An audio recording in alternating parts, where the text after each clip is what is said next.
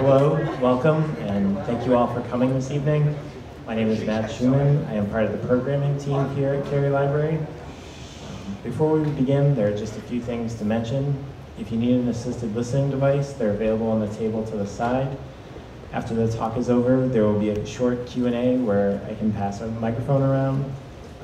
This lecture is part of the Cary Library series on science and economics, brought to the library by George Burnell. George continues to enrich life in Lexington by bringing some of the stars of these fields to the library, and we're very grateful for his contributions. So please give a warm welcome to George Burnell.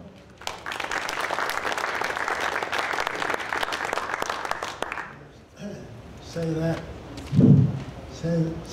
for the next one. Welcome. Before we get started, I just want to tell you one thing, that there is a email list over here on this table. If you want to be on the notification list for this series, leave your email address on that and I'll add you to the mailing list.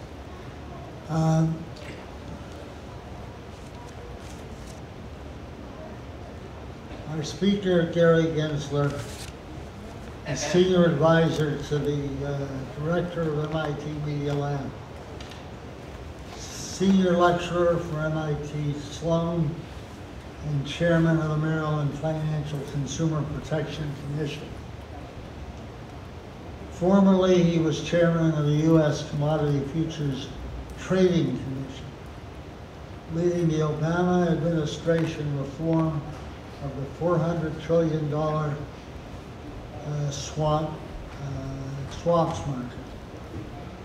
During the Clinton administration, he was Undersecretary of the Treasury for Domestic Finance and Assistant Secretary of the Treasury. He was the Chief Financial Officer for Hillary Clinton's 2016 presidential campaign. Previously, Gensler was a partner at Goldman Sachs, including leading the fixed income and currency trading in Asia and serving as co-head of finance. He earned his MBA and BSc from the Wharton School, University of Pennsylvania. He is a recipient of the 2014 Tamer Frankel Fiduciary Prize. Gary joins us this evening to discuss blockchain technology and the world of crypto finance. Bitcoin may be the most well-known cryptocurrency, but there are others as well. Most of them are built on blockchain technology, but what does that mean? How do cryptocurrencies differ from or relate to money in our society? Please welcome a global expert on financial phenomena, Gary Gensler.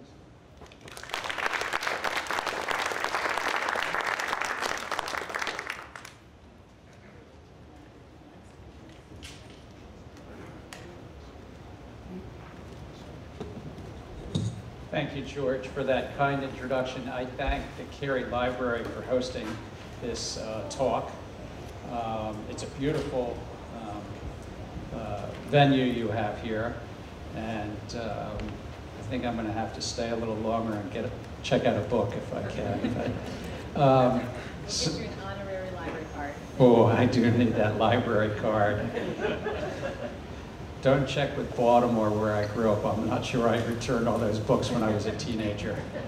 So I thank you for getting all together for this. Please interrupt me if you have a question. I teach at MIT, and I find if it's a dialogue and a discussion, that's helpful as well, so don't hesitate.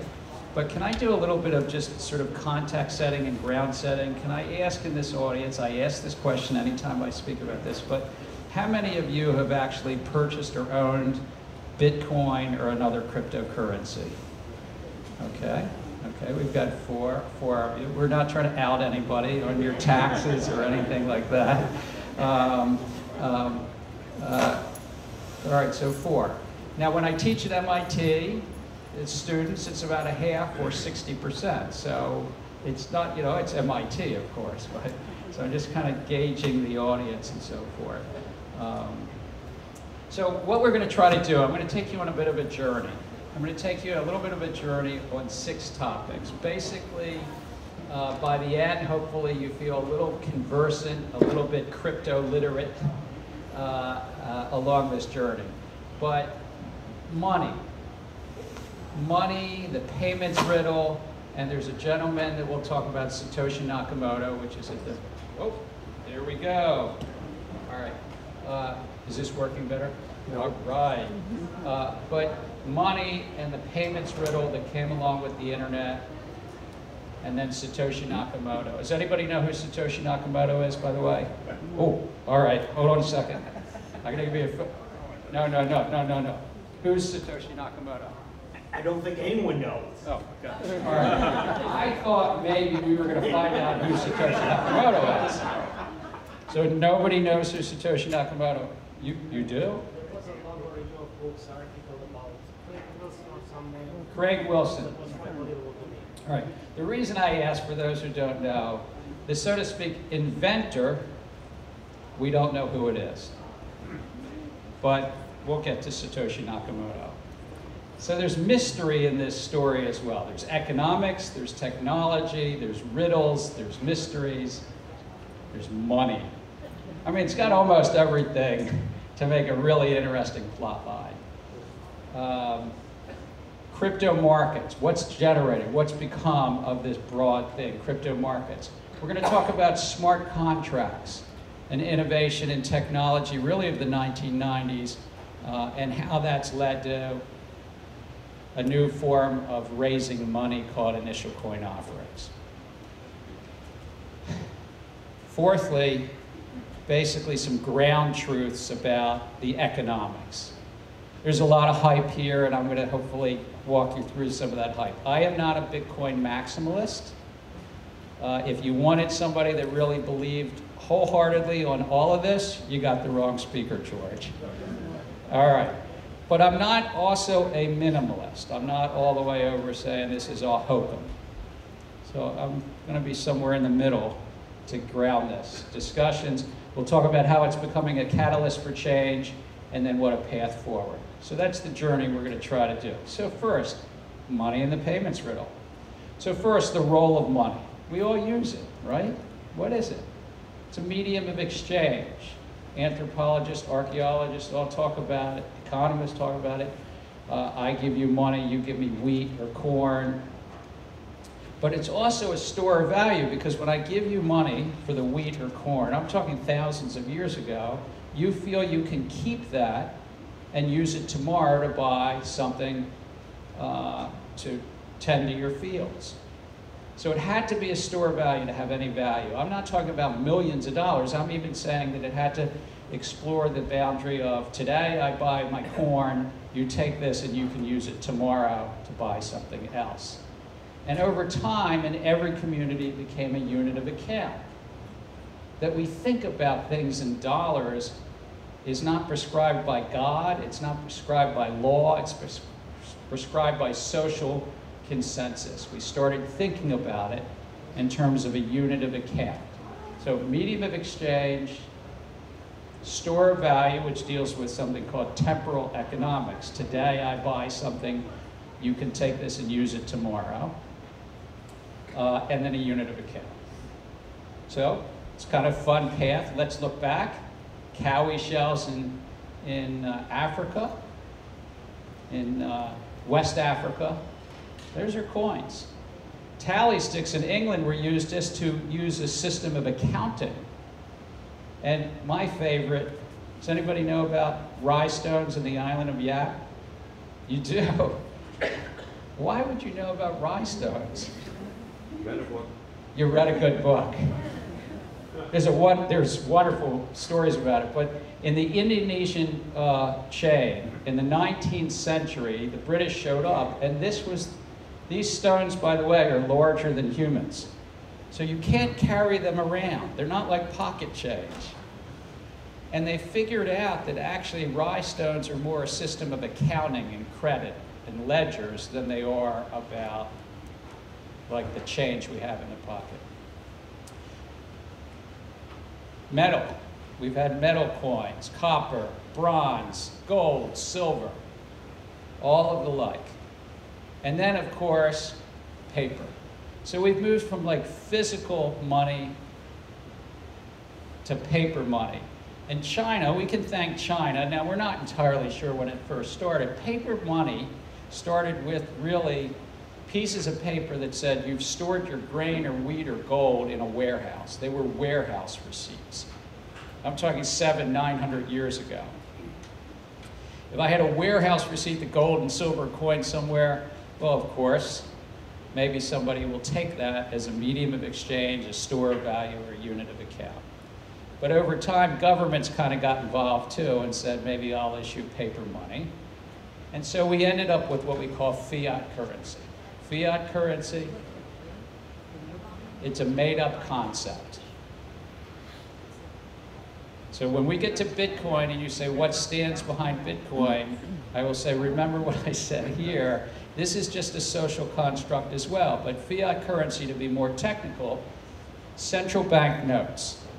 And I'm not particularly good with too many hands here, so this is going to go down for a second. Do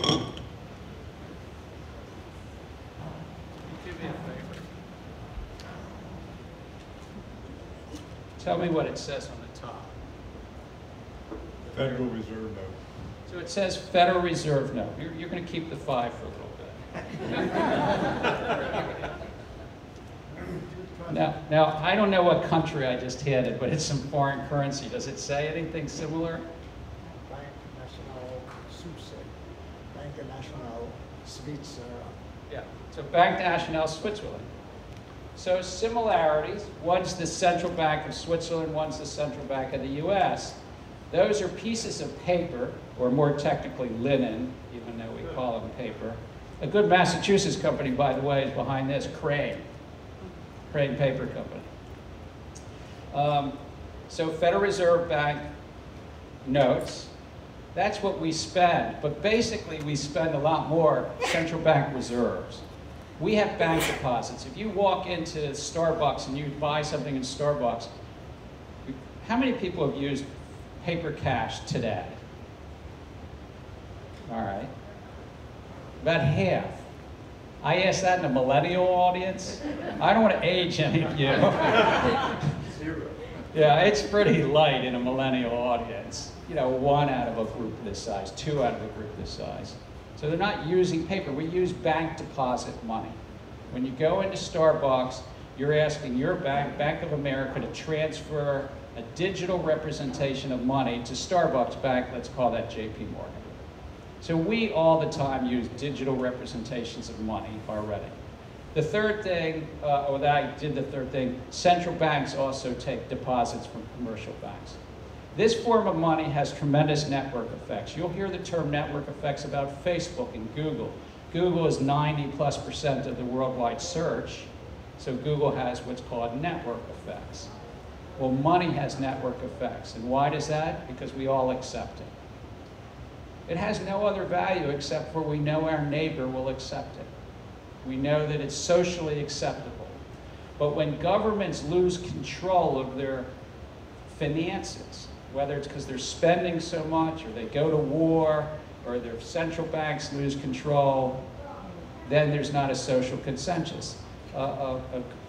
One of your audience members came up to me and said that she's from Venezuela, or maybe her family's from Venezuela. That's a country right now that's having challenges with their currency.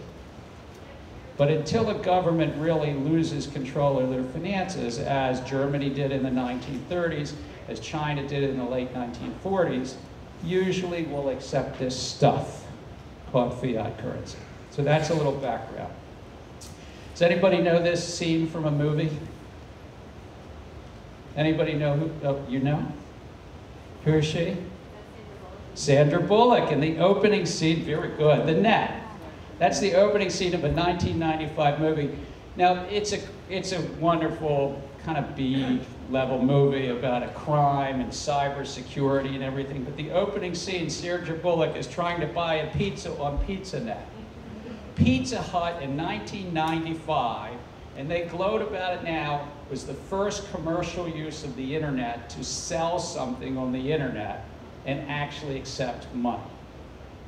Whether they were or weren't is a debate, but it's a good scene from a movie. The challenge was the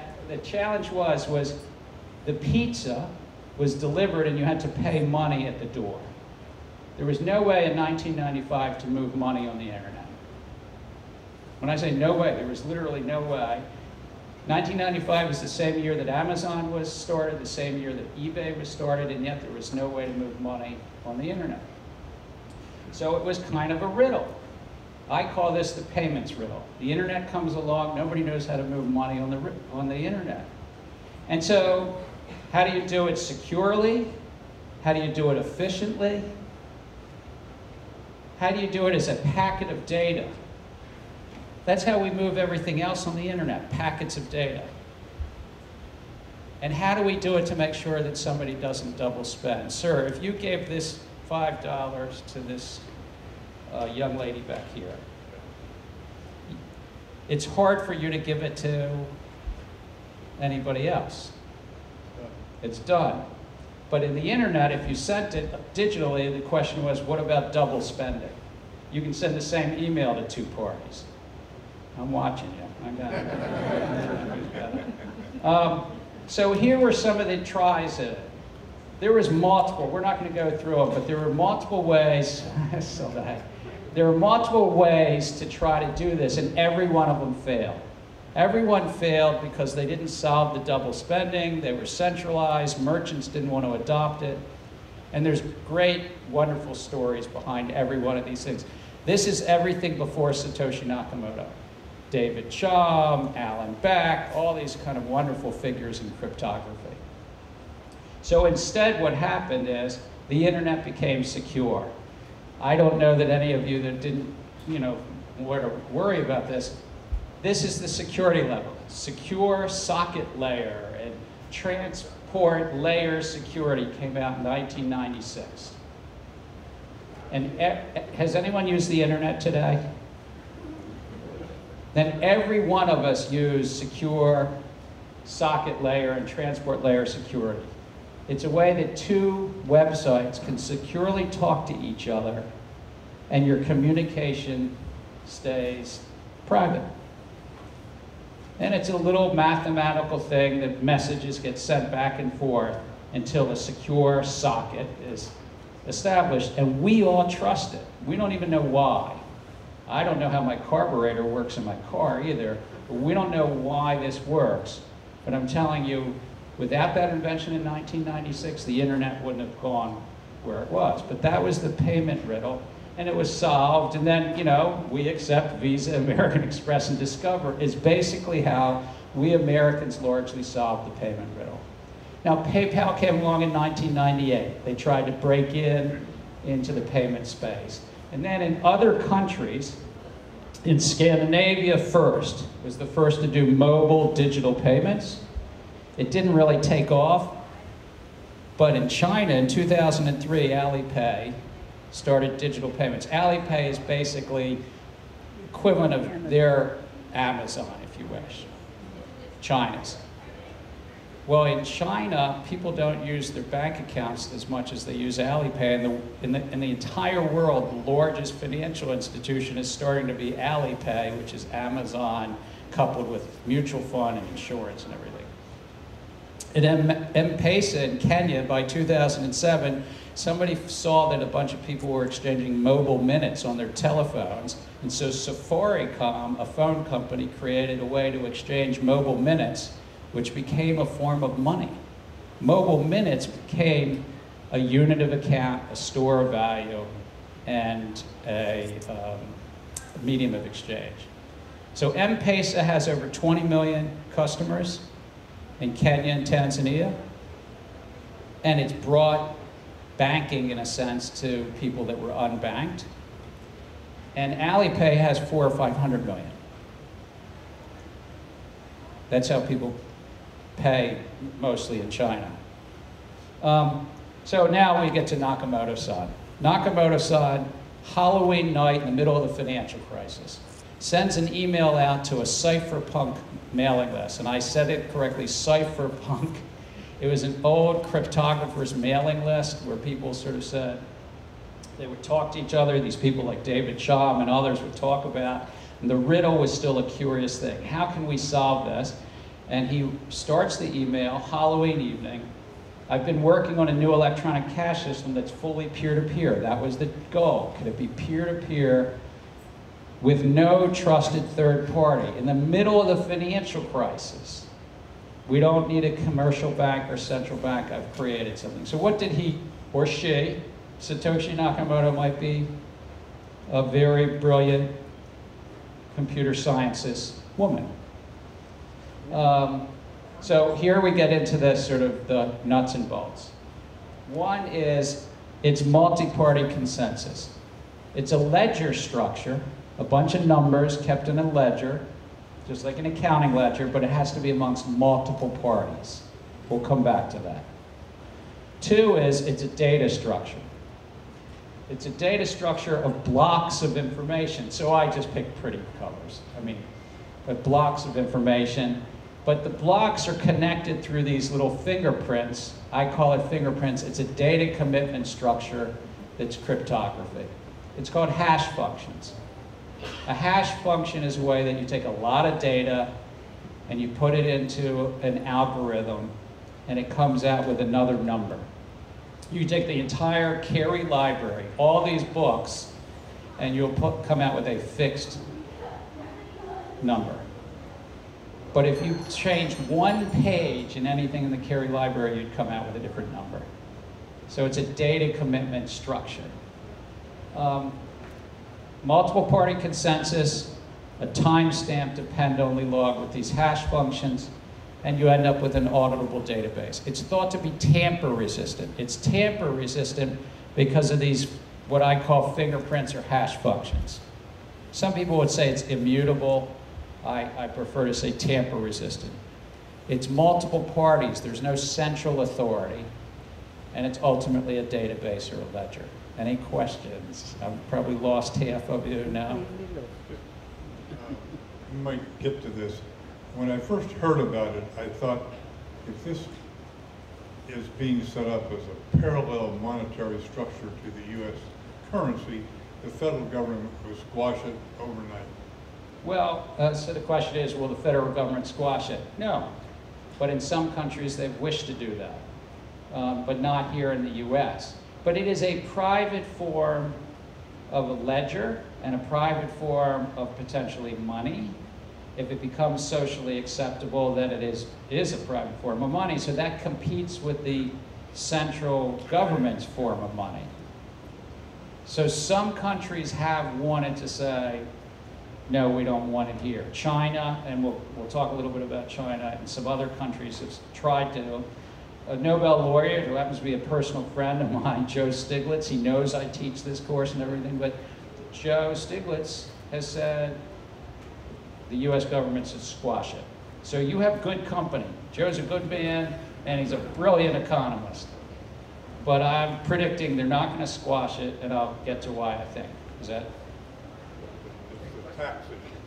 All right, taxes. You're saying taxes. Question here, you had that date, October 31st, 2008, right? Yes. And I was just thinking, September 15th of that year was when the Lehman Brothers. Absolutely. This was in the heart of the financial crisis. Look, we don't know. Nobody's interviewed Satoshi Nakamoto, but it was right in the epicenter of the financial crisis. From the things Nakamoto-san wrote, it looks like work had been done from at least that spring to summer. But it is an interesting narrative and coincidence, but I don't think it's just a coincidence. I think that's right. And you may use a native token. So I'm going to give you a little bit, timestamp depend-only logs. The person that invented this were two gentlemen working at Bell Labs. And I'm glad I'm not talking to millennials. You know what Bell Labs is. Sorry, Candace, you don't know what Bell Labs is. That's later, we'll tell you. So this gentleman, Stuart Haber, invented, not Nakamoto-san, he invented blockchains because he figured out putting blocks together with time stamping, this thing called hash functions. And he started a company in 1995 called Surety, which was a notary company. You can notarize documents, stick them into this company, and once a week he did a data commitment that is still, oops, in the New York Times. Every week in the New York Times, in the Lost and Found section. By the way, these crazy numbers, that's a hash. You could notarize the entire Cary library on Surety, and it would be a data commitment scheme. So I'm just saying, this didn't all come around in 2008, but Nakamoto-san references Haber and Stonetta. So what has it led to? The crypto markets, it's 245 billion as of this morning when I finished these slides. It may be different now. It's been as high as an $800 billion market. Bitcoin prices were peaked at 20,000 and now they're at about 7,000 or so. It's not a big asset class. I'll take you a second. What's that? 7722. You were one of the four hands that says you had owned it? Small amounts, right. 7722. Yeah. MIT, did you go to MIT? Yeah. All right. All right. How many of you went to MIT? Wow. All right. Thank you. If a Harvard professor were here, would you not come? Or no, just curious. Just sorry. This isn't recorded, is it? All right. So it's a highly volatile market, but I do want to say this about this $250 billion asset class. Does anybody want to gander what the value of gold is? The worldwide stock of gold. There. 7.8 trillion. This is a good audience. Yeah. I'm not going to deny you your 7.8 trillion because I usually kind of go 8 trillion, but you know, shame on me for rounding off. 7.8 trillion. So this is an interesting asset class. The worldwide equity markets or stock markets are 10 times what the value of gold, 80, 90 trillion or so. Maybe even 100 trillion these days. So this is a lot of people just think this is digital gold. And by the way, gold is a terrific and historical commodity to be money. It's durable. It's hard to, you can divide it up. It's hard to deny that gold was a good medium of exchange, store of value, and unit of account for thousands of years. But gold has very little value other than that it's socially acceptable. I mean, you know, wedding rings and things like that, but $7.8 trillion of that stuff called gold. The market is broken down in different sectors. I'm not going to take time on it, but the biggest sector of this 240 billion is payment tokens like Bitcoin. But then there's a whole slug of tokens called platforms, decentralized applications, stable value tokens. It's just to say there's a sophistication in the market. It's starting to be split apart and so forth. So crypto trading, how have you traded your crypto assets? Circle Financial. Through Circle Financial. So over the counter. Yes, essentially, yeah. All right. So there's 3 different ways you can do it. I could actually sell my Bitcoin to you, or you could sell your Bitcoin to me, and we could just arrange that. That would be called peer-to-peer. The first transaction for Bitcoin was somebody down in Florida. I think it was in the spring of 2010. I hope I'm not off, but in May of 2010, put a message out on the Cypherpunk mailing list. Would somebody please send me 2 pizzas for 10,000 Bitcoin? 10,000 Bitcoin.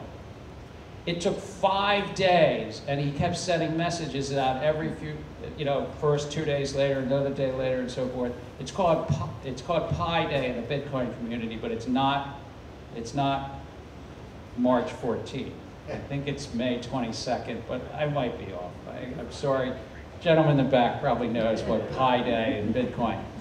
It took 5 days to get the darn 2 pizzas, but somebody from the UK electronically, well, he had to pick up a phone and call Pizza Hut in Florida and send 2 pizzas. Those 10,000 Bitcoin today would be worth $77 million. Now, in hindsight, those were expensive pizzas. But at the time, it was worth about $37, but he wanted to prove that somebody would do a medium of exchange with pizza and Bitcoin. But you trade with an over-counter desk. I bet you everybody else trades in a crypto exchange. The crypto exchanges, they don't have intermediated access. That means there's no broker-dealer. There's no, I don't know who you all use, but there's no broker-dealer. There's no Vanguard helping you. There's no Goldman Sachs helping you. There's no broker-dealer. It's probably responsible for 90 or 95% of the market, 30 million direct members, but that number is probably dated. They're both centralized and decentralized exchanges. But a big thing is, if you're trading with a centralized exchange, which most of you would be, you have to transfer your Bitcoin to them. Custody. Those 4 or 5 of you that have a Bitcoin, how many of you have your own private keys? No? Any of you? Yes. Okay, so one person, what am I talking about? The ownership, you might say, what do I own? You own a little right to a digital code. And the way you express that right is having a private key. You can almost think of it like a password. But a private key, which is randomly generated on your computer, then connects to what's called a public key or a Bitcoin address. If I'm transferring it, I need my private key. Think password. What happens when you lose your password for normal stuff on the computer? What's that? You're locked out. But usually there's some backdoor way. They send you that message and you say, who is the name of your first girlfriend? All right, you know. Or some of you don't want to use that because you can't remember or something. But, but it's those types of questions that there's a backdoor way if you lose your password. Here, if you lose your private key, you've lost your asset. That's it. So it's a big problem. You can self-custody, you can keep it on yourself, you can put it on a crypto exchange, and you can use, if you're Fidelity, you can use a big custodian to hold your private key in an odd sort of way here. There is a cave in Switzerland that a very large company, I shouldn't say large, Zappo is a country from South America that is set up in Switzerland. Zappo literally will say, I will store your private key by printing it out on a piece of paper and storing it in a cave in Switzerland. Or I'll keep it on a thumb drive or some sort of computer storage that is not connected to the internet. And it's important that it's not connected so nobody can steal it. That's called cold storage. And they take that and put it in a cave in Switzerland. What happens if the cave is flooded? If the cave is flooded, you've lost your asset. And there was even a gentleman in Canada that ran a crypto exchange, and he died, unfortunately, from Lou Gehrig's disease last December. The private key was lost. And excuse the expression, but that's really cold storage. And Hal Finney, who many people think might be Satoshi Nakamoto, passed away many years ago, and he had his body frozen. So there's all sorts of incredible narratives around here as to whether he did that because they thought he had stored something up here. So all right, I'm going diverting about the crazy stories in this world. So Crypto exchanges lose a lot. This is to your question, if it gets flooded. Every one of these exchanges, even Binance, probably the world's largest exchange, was hacked 3 weeks ago. Somebody stole 7,000 Bitcoin worth 41 million. And if you steal it, what that really means is you're stealing the private key. You're stealing the password, but once the private key is stolen, that's it. And that's both the benefit and the burden of a tamper-resistant immutable ledger. It's immutable, but guess what? You steal the private key for 7,000 coins, it's gone. What's that? Well, the question is, does a thief own it? Yeah. The thief has a private key. Within a few hours, those 7,000 Bitcoin were split up into 25 different transactions and transferred to 25 other private keys with 6 or 8 hours. And you can watch this happen real time on a public ledger. So it's both a strength and a flaw of these systems. It's a remarkable strength that it's tamper resistant, but you can say whether it's a feature or a bug in that way. Crypto exchanges have a bunch of public policy challenges. They're rife with scams and frauds. They're not regulated. Whether you like regulation or don't like regulations, and I ran the Commodity Futures Trading Commission, and I don't always love regulation even though I was a regulator. I think it's part of capitalism's great innovations that in the early 20th century we regulated investment markets. Here in the US in the 1930s, other countries, other decades, but we invest in the markets because we have some confidence that there's some rules of the road. The same way that we put traffic lights on the road or speed limits. These markets are unregulated. They have no traffic lights, they have no speed limits, and it's really to enforce anything about these markets. They are also markets that, as I said, lack intermediated access, which is a fancy word to say they lack brokers. So you're trading right on the exchanges. And they don't necessarily all comply with money laundering laws and terrorism finance, and you may have heard of Silk Road, and there's a kind of interesting narratives about Silk Road in this space. Tax compliance. These exchanges are not sending notices to the IRS about your capital gains. Now, I'm not suggesting you take that and use it. Come April 15th, sir, I hope that you file your taxes and report your gains and losses. But the exchanges are not informing the IRS. In Coinbase, the largest US exchange, the IRS asked for some of their records, and Coinbase said no.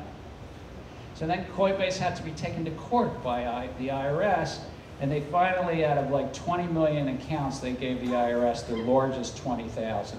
So if you're not in the top 20,000, you weren't sent.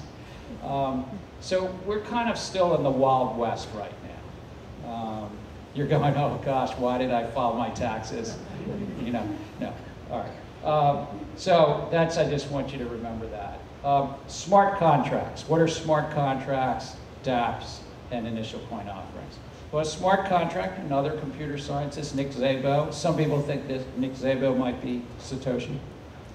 Nick Szabo in 1996 wrote an important paper saying, what if we put computer code to work as if it's a contract? Why don't we put a conditional clause into the computer code? My dad had a vending machine business, never went to college. You'd be pretty surprised I'm teaching at MIT. But my dad had a vending machine business. Smart contracts are just computer vending machines. The same way that you can go up to a vending machine and put the right number of quarters in it, it's a conditional contractual arrangement. You put a number of quarters in, and you get a pack of gum out. That's basically what Nick Szabo said. We can do that in computer code and have conditional arrangements. But you'll hear about blockchain technology that smart contracts are important. And decentralized applications are applications run on a smart contract on top of a blockchain network. So this conceptual framework of decentralization, put some computer code on top of it, my dad's vending machine, so to speak. And there's thousands of them.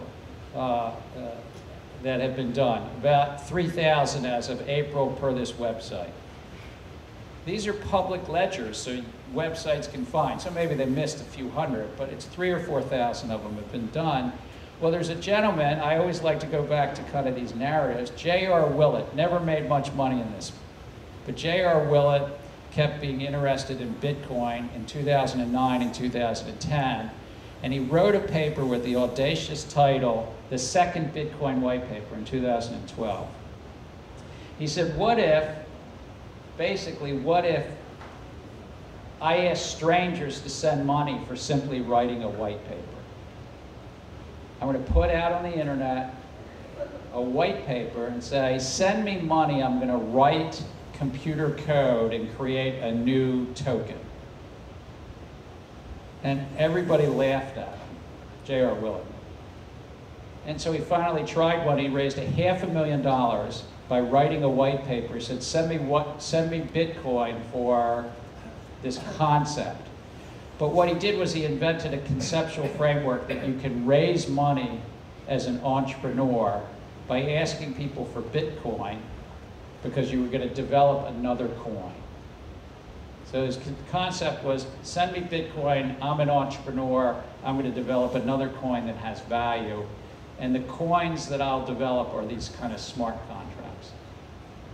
So what are initial coin offerings? Initial coin offerings, they're not stock. Its proceeds are used to build a network, and they're issued prior to the network being functional.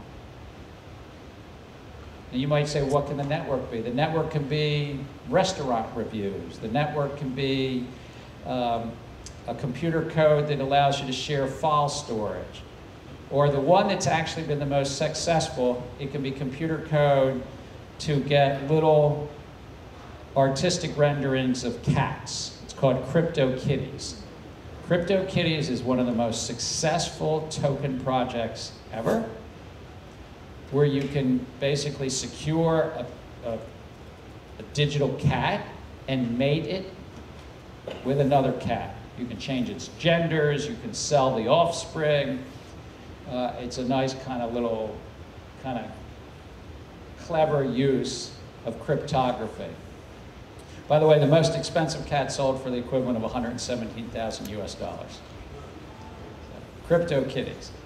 You might be thinking this is a little bit of a bubble, and maybe it is, but you asked me to talk about it, George, so. So $24 billion has been raised over this period of time, but the initial coin offering bubble is sort of bursting a little bit these days. US securities laws, I'm not going to go through something called the Howey test, but the Howey test is a question of when is something a security, a 1946 Supreme Court case. See, in the 1930s, we included two key words in the securities laws, and those two words are investment contract. So an investment contract, because Congress said so, an investment contract is a security. And in 1946, the Supreme Court had to answer the question, when is something an investment contract and thus a security? If you give somebody money in a common enterprise and you're expecting profits based on them, it's an investment contract. Giving somebody money based on their efforts, that's an investment contract. And you're expecting profit based on what they're doing. I think the Supreme Court kind of got it about right. That's gone back to the Supreme Court 3 or 4 times as recently about 10 years ago. So they're not like looking to overturn this kind of settled law, so to speak. But I think it really comes down to the duck test. You know, if it quacks like a duck, it waddles like a duck, it's an investment contract.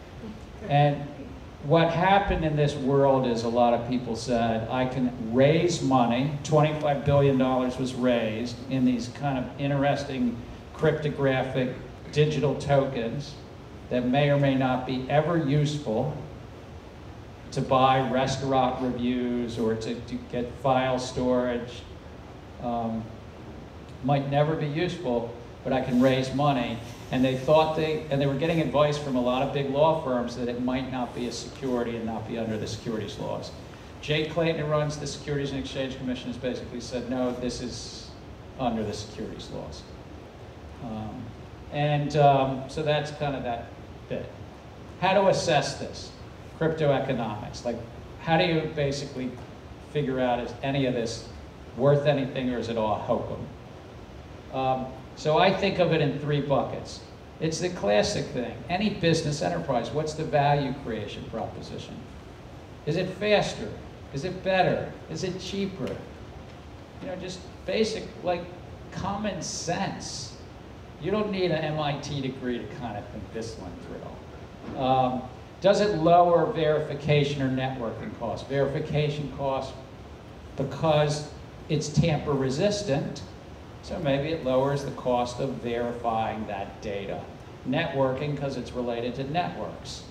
And what's the competitive landscape? And I ask my students always to think, what is the traditional data competition and what's the competition inside of blockchain technology? And if somebody is trying to compete with Apple, you better figure out what Apple's going to do if you try to do something here. There's detailed things about this, but the main thing is, as we go back, the design is multiple party consensus. I have 3 daughters. To try to talk my daughters into, like, where we go on vacation. They're all in their 20s. Where are we going to go on vacation? I don't know, Dad. I haven't talked to my sister. I said, will you please talk to her sister? Like, so there's 4 of us. That's multi-party consensus. I mean, it's hard enough to figure out where we're going to go to dinner, but I don't get to see them enough these days. Where we're going to go to vacation is hard. This entire area is based on the concept that multi-party consensus, no central authority, with this append-only laws, this a little bit complicated ledger structure, and a native token. You've got to have a Venn diagram that those 3 things make sense, and if they don't, run for the hills and don't invest in it. Like, if you're thinking about it. Unless you just want to be part of a speculative, you know, thing. But you really need to be able to answer those 3 questions and how they intersect. And then there's trade-offs from performance and so forth. This is a slide I put together based on an economist from the 1930s, but centralization does have cost, and they have the cost of economic rents and capture and single points of failure, but decentralization has a terrible cost of coordination. My 3 daughters again, how do we decide how to get, can't somebody just, you know, kind of be the authoritarian? Not in my household. I think over time the orange line will come down. It will be less costly. If you wanted to create Uber, a ride-sharing app today, you could make an argument if Uber didn't exist. You could make an argument that we should have a decentralized ride-sharing app. We should have Uber created on a network that's called like Bitcoin. I agree with that. I think it could be an interesting thing. But on the other hand, Uber has spent a lot of money to develop the software to get various cities and various airports to accept their ride sharing app, you know, in their community. So it's fully decentralized. Who would have invested the hundreds of millions or billions of dollars to stand that all up around the globe? Because you can go to Zurich or London or Lexington and get a Uber. So when somebody next says to you, this is the greatest thing, let's do it, you have this decentralization. The core issues are centralization versus decentralization. And going back to this slide, this intersection of these 3 things: multi-party consensus, a little clunkier data structure called append-only logs, and do you really need a native token? Now, I told you I'm not a minimalist. I'm not going to be all the way where my friend Joe Stiglitz is, because I think there are some places that will make sense. Not many. And Bitcoin is like digital gold, so maybe in Venezuela, somebody will want it there. So I just wanted to give you a visual as to why I think a lot of this won't make sense. Bitcoin's 140 billion as of last night, but there's all these other payment tokens. Does it really make sense to have 8 or 10 of these things floating around? So maybe 2 or 3. Tokenization is going on, and I'm going to skip through this, but there's a bunch of tokens that represent fiat currency as well. Smart contract platforms. Ethereum is the biggest one, invented by a 19-year-old Vitalik Buterin. All right, he's grown up, now he's 25. But Buterin produced this idea that you could build things on top of a new, he called it a worldwide computer, a decentralized distributed computer, the Ethereum network. And it actually works. And CryptoKitties and other things are built on top of it. A couple thousand things are built on top of it. It's slow and it's sluggish, but it is a network protocol for a worldwide shared computer, decentralized. But I'm listing like 10 other ones that are competing. I can't even fit. There's 50 to 100 tokens trying to compete to be kind of the next Android, or call it iOS, which is the operating system of Apple. So I think this will shake out. There's going to be 2 or 3 payment tokens, and Bitcoin might be the one, it might not be. There'll be 2 or 3 of these platform tokens. Which one, I don't know. Is it a catalyst for change? Yes. So, and we're almost done here, I promise. Catalyst for change. There's the financial sector. The biggest change so far in the financial sector is in venture capital. $25 or $30 billion was raised for these coin offerings. Payment systems around the globe, each of the payment systems around the globe are changing. But if any of you take chemistry when you're, yeah. Remember what a catalyst is? A catalyst is not one of the reactants. Catalyst sort of changes the outcome. It actually lowers the amount of energy you need in the system. But I think Bitcoin and digital currencies are basically, the innovation is being a catalyst for change to update things. So back to central banks. You asked me about central banks. Central banks around the globe generally offer their payment systems 8 hours a day for 5 days a week, working days. Some now do it 24 hours a day, 7 days a week, but not all. This has made central banks think we've got to update our payment systems. Or in the payment space, if you're doing a remittance from the US to I won't pick from Venezuela, let's Philippines. You're doing a remittance and you're going into MoneyGram or others, it could cost you 10% to send that money. So there's a lot of cost in the system, and this is just pushing the edge of that envelope like a catalyst to change. And every one of these, there's 5 or 6 big blockchain initiatives in trade finance. There's several initiatives in clearing and settling. I mentioned tokenized securities. And the central banks that are looking at changing their payment systems, Central Bank of Canada, the Central Bank of Singapore, are looking at should they use blockchain technology to change their payment system. They're not looking to issue Bitcoin. The only countries looking to actually issue cryptocurrencies are usually countries that are extremists. Venezuela has looked to issue something backed by gold. Iran is looking at things to get around sanctions. Or a country all the way on the other end of the spectrum, Sweden, is saying maybe we should do this to have the public have a digital representation of krona. There was a question. Yeah, so you're talking about Bitcoin, but only one of the bullets here, tokenized fiat, is actually, sounds like a coin. The other one's like trade finance, supply chains, settlement. But not Bitcoin, they're not coins. And they could use the technology, but they're not the coin. You're absolutely right. So the question here is, well, Gensler, most of this doesn't look like cryptocurrency. This looks like just the underlying technology. The underlying technology of blockchain technology. And just to make the distinction, I said 3 things define blockchain technology: multi-party consensus, an append-only log structure, and to the purist, a native token. I'm not a purist, so I apologize. So Bitcoin has all 3.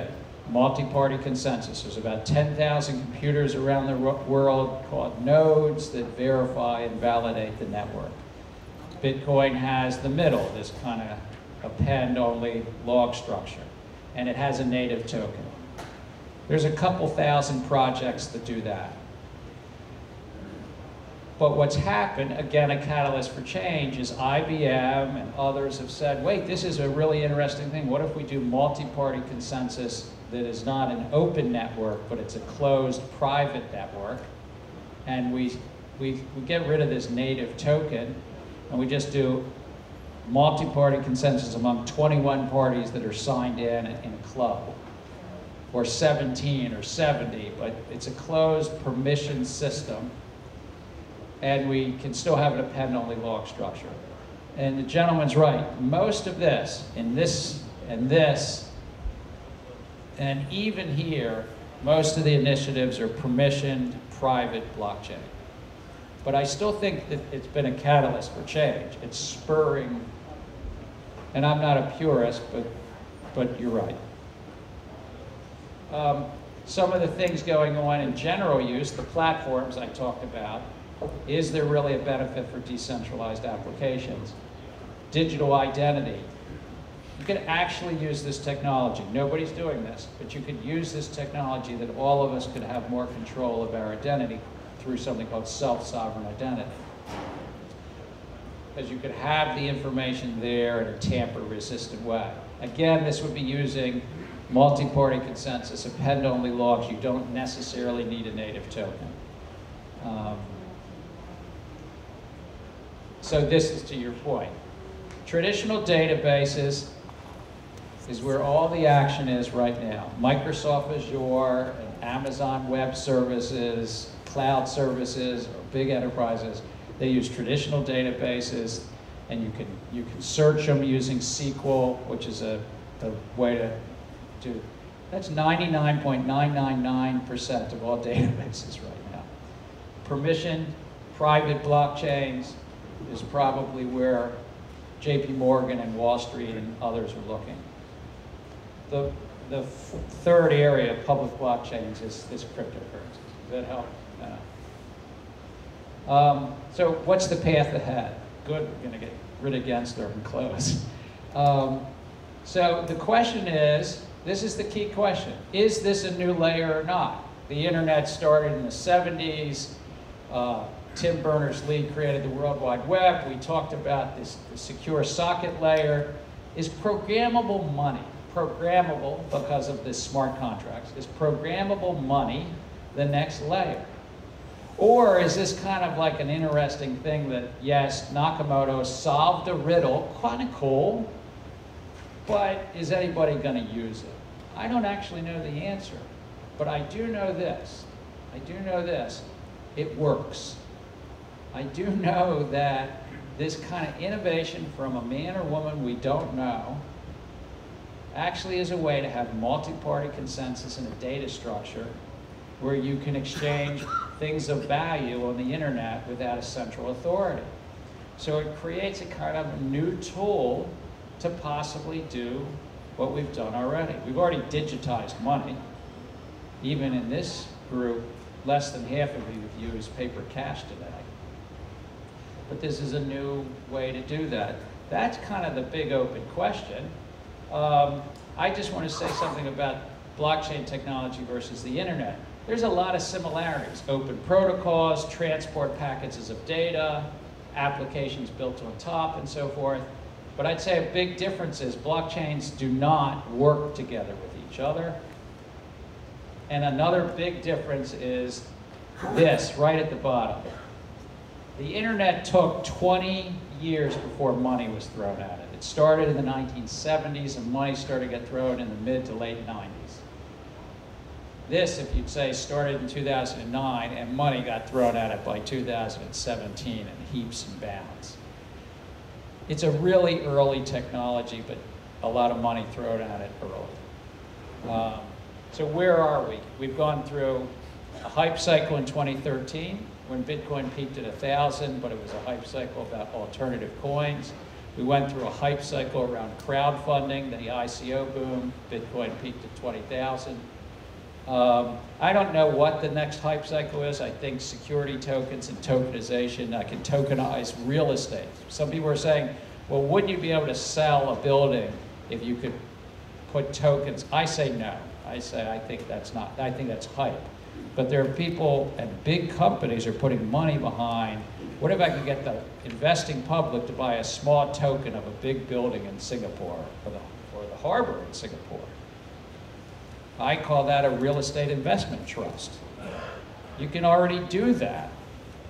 I don't know why this technology would change that, but I'm just trying to give you a sense of what's next. So how would I conclude? Money is a social and economic construct. We made it up. We humans, our forebears made up the whole thing, and boy, it's helped us a lot. We've already lived in an age of digital money. Both of those things kind of conflict with each other because Bitcoin can be a money. Cryptocurrencies and blockchain technologies provide a peer-to-peer alternative. So always think, do I need to be peer-to-peer rather than centralized? And it addresses verification and networking. Adoption rests in the question of, is it truly viable versus a traditional database? But it is competition. It makes you kind of think, well, maybe there's something there. Now, I will say that there'll be a lot of hype and the markets are full of scam, but I do think, lastly, there is some potential. I mean, then again, it's kind of fun to teach at MIT and hundreds of students come to the classes and we have a good time. But I think there is some potential here. As a disruptive catalyst, maybe not as a final project. So, I don't have much time or questions, but we've got mics, and I'm glad to stay as long as you want to chat about this area. Oh, I get my money back, huh? 50 Swiss francs, and you still have that $5. Do you want to read something else? Can you read something from the bottom? Can you read something from the bottom left of that, or top left? Federal Reserve? No, other side. No, up here, I think. Isn't there something legal tender? This note is legal tender for all debts, public and private. So this note is legal tender for all debts, public and private. Does anybody know what that means? Do we have any lawyers in the room? So that means we've embedded in our laws, and most countries have, this is your government giving an advantage to your government's currency. It says, if you have a debt with anybody, they must accept this to fulfill that debt. They must, under the law, fulfill it. So tell me what happens when you walk into Sweet Green, as I did, in New York City the other day, and I'd get my nice little salad, and they wouldn't take cash. They wouldn't take cash. Or Amazon Prime's opened up a bunch of stores and they won't take cash. And you know, in Stockholm, there's a lot of stores in Sweden now that will no longer take cash because they don't want to lose it, they don't want the cash registers and things like that. So what does this mean if you walked into Starbucks and you have a cup of coffee and they want to take your cash? It means it's free if they don't take it. Yeah. By law. Now you try to get that in practice. It's another story. George is a wise man. The thing is if they hand you the cup of coffee and the coffee's in your hand, you've established a debtor relationship and you owe them money. They legally have to take it. But if they don't hand you the cup of coffee, you cannot force them to hand you the cup of coffee. So you have this little debate after they hand you the salad, is the answer. Questions? Is this process country-driven at all, or is it just worldwide? Really good question. What's the key thing about Satoshi's innovation is it came from a sort of libertarian, off-the-grid background in the middle of the financial crisis, and so it's worldwide, And what people would call it is censorship. Economists would call it censorship, meaning you can't stop movement, even kind of if you try. That's worldwide. But then each of 180 or 190 countries have thought about its public policy implication. How to tax it, is it property or is it currency, and how to tax it. How does it fit into the money laundering rules? In the US, by the way, it's viewed as property, not currency. The US Department of Treasury and the IRS said that years ago. But for money laundering rules, the same US Treasury had to say it was currency. It's not currency for tax purposes, but for the Bank Secrecy Act that didn't anticipate any of this, they say fudged a little, they called it virtual currency. So every country's got a, and has kind of established, you know, some set of rules, but it's very new and very open. You use the term ledger to describe the operation of the technology. I'm an old school person. To me, a ledger is a book where it's centralized in an office where everything is kept at one point. Now, you also said that some of this is decentralized. Could you please explain that? Sure. So let me dichotomy? do the two pieces. Ledgers, which go back thousands of years, and written numbers came about before written words, it is thought. And if you look at the old tablets, cuneiform, are early ledgers. Ledgers are, the gentleman's, what's your first name? Alan. Absolutely right. Ledgers are about recording, usually numbers, but recording transactions. And you could have a transaction ledger or you could have an account ledger. But they don't have to be centralized. That's one thing I would differ with you about. They usually are, but they don't have to be centralized. So blockchain technology and using Bitcoin. Bitcoin is a worldwide ledger that currently has about 60 million open transactions. They're called unspent transactions. And those 60 million are kept in a ledger, in essence. But that ledger's on 10,000 different computers. So rather than being in one central place, the ledger is a decentralized ledger because it has multiple copies. Multiple copies of a ledger give you something really valuable as tamper resistance and some security, but they come with a cost because it's hard to coordinate, and that's the economic trade-off. Does that help?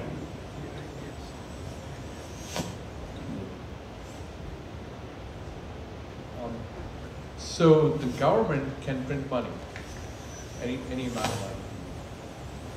Why can't the person who came up with Bitcoin generate more Bitcoins and just pocket the money? So it's a really, is this working? Yeah. It's a really good question. Is that central governments can not only print money, but they can debase money. Back to Roman times, it was called coin clipping. You would take a little gold and silver out of the coin, and each Caesar, as they came along, and this is true in Roman history. So governments can debase currencies, they can also print money, hyperinflation, so forth. The same thing can happen on these, but this is written into code. So Bitcoin, Satoshi Nakamoto decided that coins would be issued approximately every 10 minutes at a certain regularity, and for 4 years it started at a certain issuance of 50 tokens, 50 coins every 10 minutes. Now, years later, it's 12.5 coins. Programmed it on for eternity into the system, how these would be issued. So it's basically a monetary policy for inflation that's hard-coded into a protocol. And then you might say, well, what if somebody wanted to change it? You can change the Bitcoin protocol. The Ethereum protocol has been changed a number of times, and the monetary policy has been changed. It takes, in essence, back to this word, a consensus among all of the different operators on the node. So if there's multi-party consensus, you can change the monetary policy. Without that, you can't. So to answer your question, humans can get together through our central bank, JPAL, running, the Federal Reserve, and as you say, issue more currency. This, it takes the operators, humans, again, of many computers who have different economic interests. If they wanted to vote, in essence, through a consensus mechanism, they could change it. Otherwise, it's generally hard-coded into the computer. 100%? What's that? 100%? No, very good question. Does it take 100%? It's a little nuanced. What can happen is if 51%, remember there's blocks of data, blocks of data, blocks of data. If 51% want to change something, 51% can, and those blocks will grow on whatever is the consensus mechanism. But if the minority wants to continue the chain and not adopt the new rule, you will have what's called a fork, F-O-R-K, fork, in the community. This has happened 3 or 4 times in Bitcoin. It's happened in a big, important way in Ethereum. And so there's 2 Ethereums, Ethereum and Ethereum Classic. Like, you could think like Coke, wasn't it, with that little time? And Bitcoin has like 4 different Bitcoins. But the majority, the 51%, if they go with a different inflation rate or something, it's going to have the most community around it. And at least to date, it usually then has the highest market value, but just because people are backing it. So, I know it's more nuanced. I believe that 3 or 4 years ago, all incoming freshmen at MIT were given $50 in Bitcoin. Is this true? And the idea was to see what they did with it, how they spent it. Am I wrong? So the only thing you're mistaken on, I think it was more than the freshmen, I think it was all the undergrads. And it was a little bit longer than 3 years ago, but Jeremy Rubin, who was a student, came up with this idea. And they found somebody to fund it, and it cost about $500,000, so it had to be a little bit earlier than 3 years ago. But it was a remarkable sort of thing because it's a public ledger, the gentleman who Alan left, but it's a public ledger, and you could see how it propagated and what the students did. You didn't know the student's name because it was this cryptographic Bitcoin, but yes, and papers were written about it. I think it was 2013 or 2014. Jeremy's a wonderful individual. Excuse me, so what did they do? You know, it's a good question. I wish I haven't gone back and read it. It was basically this, most of them sold it. I don't think there's any knowledge of what, but they got this like, and some of them lost their private keys for sure, right? Because it was worth, how many undergrads are there? What's that? 4,000. So, you know, it's not much different, $500,000 over 4,000. So, you know, they didn't get much of it, and they're good MIT students, but I'm sure some of them probably just lost the private key too.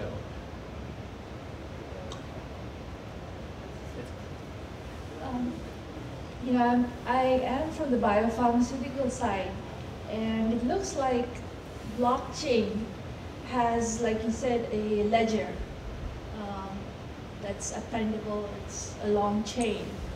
I'm used to DNA sequencing and things like that. So if you go from point to point, does that blockchain terminate, or does it continue? Like somebody buys and then converts it back to USD. So there's a chain to that point for that somebody. Okay, I understand. So the question is basically, we talked about blocks of data. What happens when you sell something?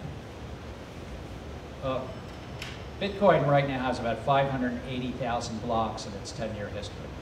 And because of the data commitment scheme, if you change anything in the whole block chain of 580,000 blocks, it will come out with the wrong hash.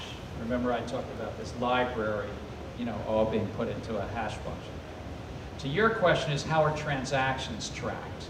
Because in a block of data, there's a lot of transactions. Currently, it's running between 2,000 and 2,500 transactions in any block. And what Satoshi came up with is the sequencing, to use your word, is if I want to move something from me to you, I have to spend one of my transaction outputs that I have. Let's say it was 1 Bitcoin, and I'm only going to send you a half a Bitcoin because I don't want to give you $7,700. I'm going to give you half of that. I put a transaction command in script code to give you half and to send the other half back to my key. So I've just retired completely that output, and I've created 2 new outputs, the half that I just got, and you have the other half. So the way that Satoshi sort of did that is that way. But if you want to see the validity of the half token that you got, you can go back, and computers can do it very quickly through 580,000 blocks, and it could go from you to me, and then maybe I got it a year ago, and it can validate all the way back to what's called the Genesis block. That's a lot of detail, but I hope that helps.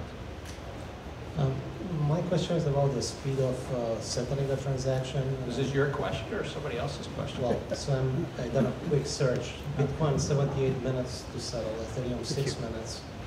So is there any reason why it takes so long? Maybe is there any technology that is similar but settles quicker? The second part is how much energy they spend to do the settling, because how much energy? Energy, I because got I it. see, yeah. Okay. 2 good questions. So Satoshi Nakamoto created this algorithm. I mean, who knows? At the beginning, to every 10 minutes, roughly, it's probabilistic, but every 10 minutes there'd be a new block of data.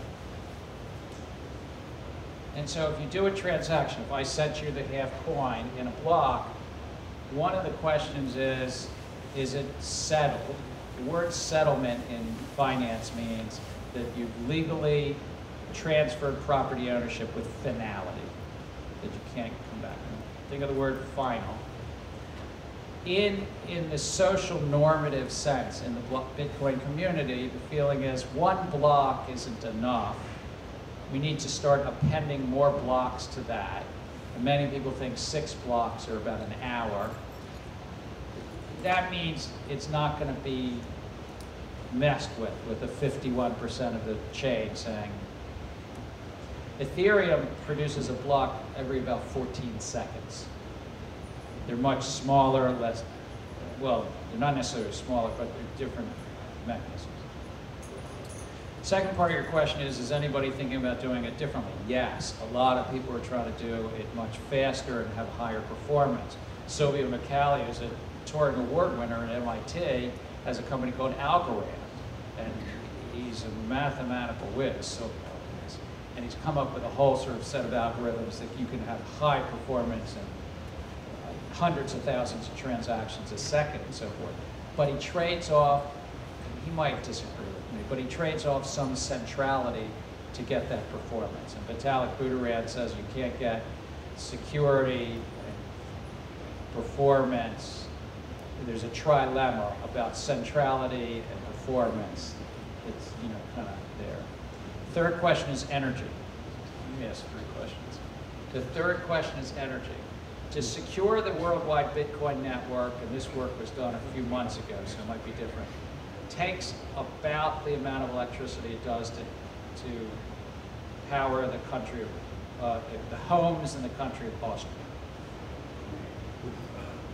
It was about 1/4% of the worldwide electricity use. So many people, as some of you are shaking your head, go, wow, that seems like a lot of electricity. But it may not be, it is a lot of electricity, but it may not be a bug, it might be the feature. It's basically what it costs to secure this network. But to secure a $140 billion network, to take that much electricity, this doesn't scale. This could not be 10 or 20 or 50 trillion dollars to replace the world currency and secure it, because the math would say it would take half the world electricity. But I would remind you, it's really hard to mine gold. And one of the great features of gold is it's hard to get it out of the ground, find it, get it out of the ground. And horrible things have been done in history to get gold. I mean, slavery, all sorts of bad things. But one of the features about gold is it's really hard to mine, and it secures the value of it. The rye stone in Yap was hard to quarry because it was quarried on an island 200 kilometers away. So it's a feature and a bug, I just want to say. So we have time for one more question. Yes, so I have God, the library is going to kick us out. a very simple question. Who are these operators and what do they get out of operating these nodes? The question is about the nodes, and two answers. Mining, if you're mining Bitcoin, you're running a computer and trying to find the next block. It's cryptographic. There's a puzzle. I did not dive into what's proof of work. Proof of work is called. But you have to run a computer to try to find the solution to, people call it a puzzle, but it's really about finding a number that completes the hash function. They get a block reward. Right now they get 12.5 tokens, which are roughly worth 100,000 US dollars. 12.5 times 8,000, roughly speaking. The miners are worldwide, but most of them are in China. And about 50% of the mining is going on in China, whether it's because there's cheap electricity, whether it's because it's corruption and they're paying local authorities for cheap electricity, which is another form of cheap electricity, or whether it's to avoid capital controls in China where you're taking renminbi, buying electricity, converting the electricity on a random basis to Bitcoin and selling the Bitcoin for dollars, I can't tell. But what miners get is block rewards. What the nodes get, if they're not operating as a miner, is they're securing the network because they might own some Bitcoin and they're just validating the network. So you can operate a node and not be a miner. So it's a little bit, you might say that seems like a hard thing to maintain if they're not. I think they're doing it both as hobbyists and because they own some Bitcoin, securing their value. But you could be a free rider and not operate a node as an economic node. George actually has one more question. George, The final please. one. I think on the end of the journey here, I'd like to hear. Hope not. I'd like to hear a comment about sovereign adoption of this technology, replacing the independent, if you will, and the role of the federal banking, the Federal Reserve of each country in terms of monetary policy and being able to manage economic disruption.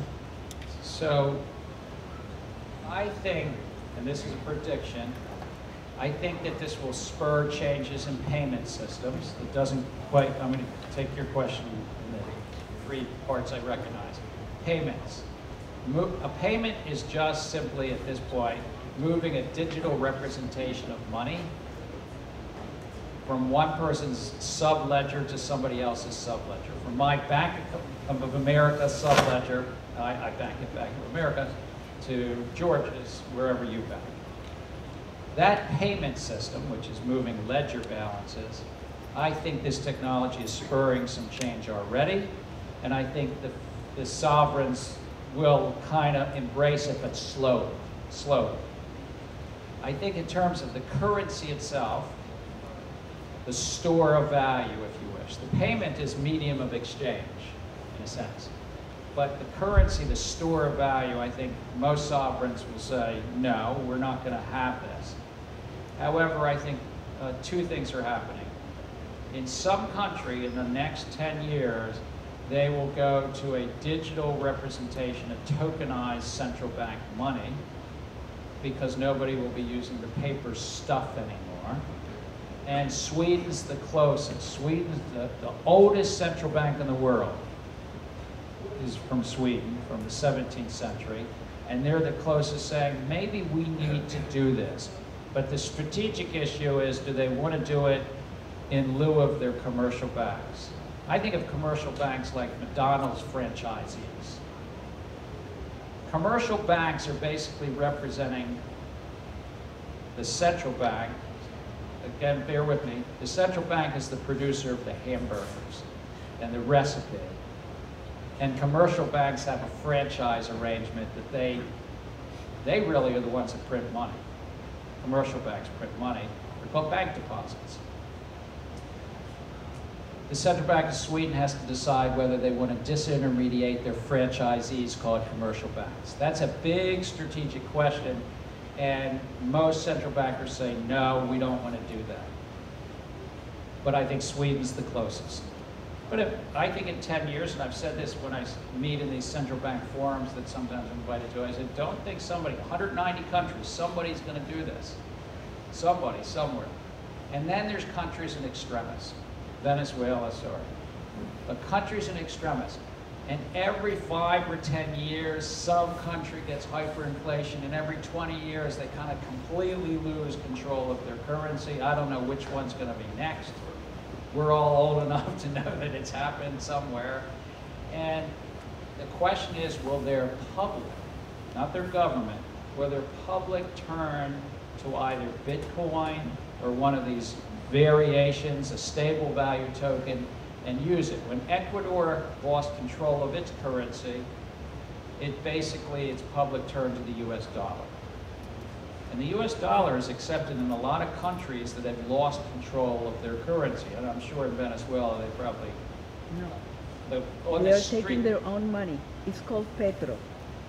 Pesos, all right. Petro. That's But their own money. that's my end to that question is, I think some sovereign at some point in time might recognize in extremis that their public is just using this stuff called Bitcoin or something else, and the coffee shops are accepting it, and somebody starts paying, because the close is, money is just a social construct, and we already live in a digital age.